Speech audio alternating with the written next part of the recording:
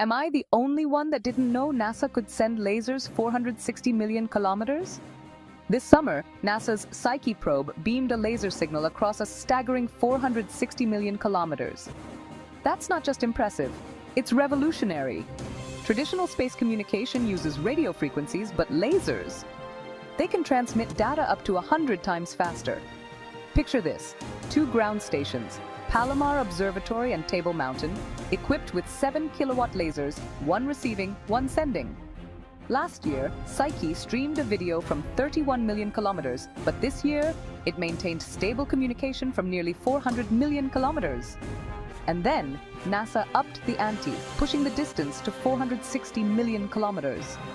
This technological leap means future space missions can enjoy high-speed data exchanges, even from hundreds of millions of kilometers away. The cosmos is getting closer, folks. Stay tuned because the future